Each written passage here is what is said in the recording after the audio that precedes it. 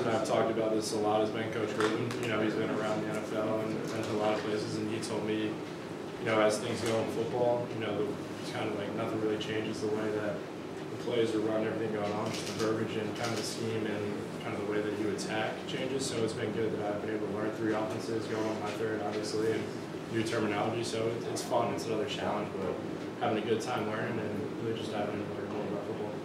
Yeah, it's both, like you just said, you know, extra work that goes on outside and really just spending time with those guys off the field. Like, it means a lot.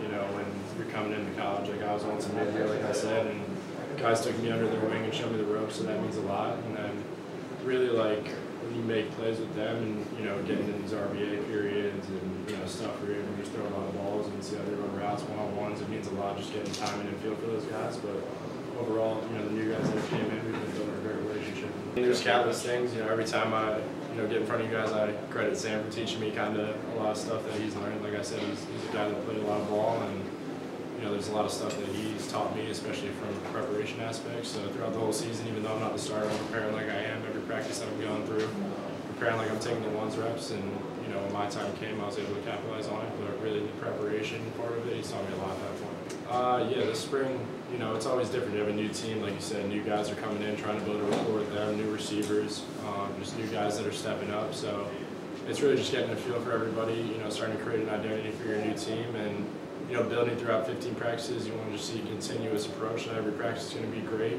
you know, not every practice is going to be bad. It's kind of just, like Coach Free says, that bumpy road. You know, throughout 15 practices, there's a lot that can go on, but you continue to improve. And when you come out and put everything on the show and include a goal game, it's always a great time. I would say just overall, like, offensive football, just grasping that. I think when you're able to understand a scheme and understand you know, an offense, you're able to play faster with more clarity. So I think from a mental standpoint, and that just goes back to preparation, the way you study your routine, the way it goes on. I think that's really when I'm going to take steps.